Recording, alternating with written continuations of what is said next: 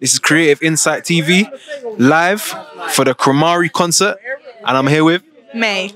May? Yeah. How you doing? I'm good. How are you? Nice, I'm good. How did you find the show tonight? It was amazing. It was Nice. so good. Yeah. Yeah. What did you rate out of 10? 10.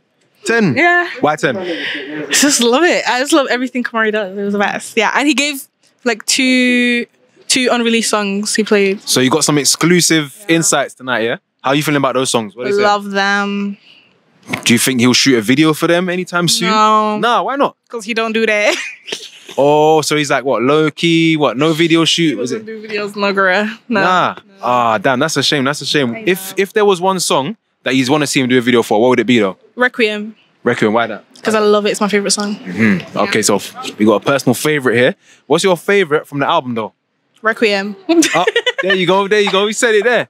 Nice, nice, nice. And what song gave the biggest crowd reaction tonight? These Four Walls. That's his his Yeah. most well-known song, right? Yeah, that one and Doctor My Eyes as well. Okay, Yeah. okay. And would you go to another Khamari concert? 100%. Yeah? Where do you see him going in the future? Everywhere. Everywhere global, yeah? Yeah. Nice. Okay, who's your top 3 R&B artists as well?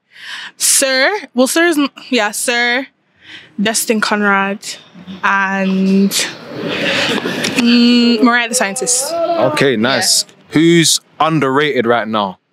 Who do you think needs their respect, but they're not getting it right now? Who you think needs to be in the limelight? I think Destin Conrad a little bit. I'm not gonna lie. I think he needs a bit more hype. Yeah. Okay, nice, nice. And where are you from as well? Manchester.